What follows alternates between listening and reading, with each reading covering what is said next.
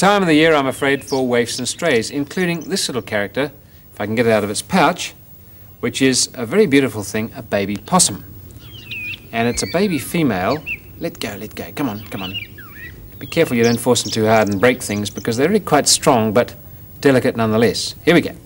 Okay, there we are, baby possum, and if I turn it over, you'll be able to see that it's a little female, because right in the tum, which hasn't yet got a lot of fur, you'll notice there's a little pit, and that's the pouch coming on.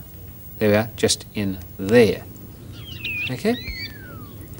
It's actually a baby ringtail, and you can tell by the way it's curled around my finger how it gets the name. That tail can curl up into a very definite spiral or ring. And so it's a baby ringtail. The white tip gives it away as a ringtail. The brush tail, the other common one, is grey and furry all the way down. Well, this one is about the stage of leaving the pouch and crawling around on the mother. Didn't do too good a job. It fell off and was found underneath a tree last weekend. So I've now got it to rear it. And the three things for rearing it needs is, well, really food, milk, and solid food later, a decent pouch, and a cleaning up process that's quite unusual and interesting amongst the marsupials. But first, the food. How do we put it in? Well, first of all, what is the food? It's evaporated milk from a can, made up into ordinary strength, and then diluted a bit more. Put some honey in it, a little bit, and enough multivitamin stuff to make the milk go slightly yellow. And that's a good mixture for young possums. Then you dunk it into water until it's nice and warm, tip a bit out, and use an eyedropper to feed it to the possum. And here we go. We've got to test the temperature, otherwise you could scald it. It should be just the right sort of warmth on your wrist so you don't really feel it, and that's about perfect. Wipe it off, and here we go. Where's the possum? Here we go. Now, to feed it, it's a funny sort of thing. It sort of scribbles around a bit, so you have to hold it gently without crushing it, and to stop the food getting in the fur, which would make it all go gummy and nasty, tuck a napkin under the chin. This one was fed not long ago, probably won't perform for you, but the milk is just introduced into the lips there, and it should leak a little bit. Well, not terribly interested, as I thought. It's given up and it's going exploring.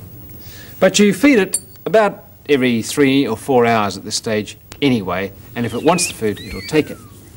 More interesting, perhaps, for marsupial study is the fact that the mother has to cope with a creature that's living in a pouch. And you can imagine if it did what most babies do and let all the wastes go, the pouch would be very nasty indeed.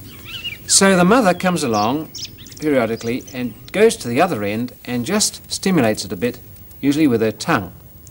And that means that any wastes that are in the possum are relieved and got rid of without lying in the pouch. That means it doesn't lie in its own muckery and get itself unclean.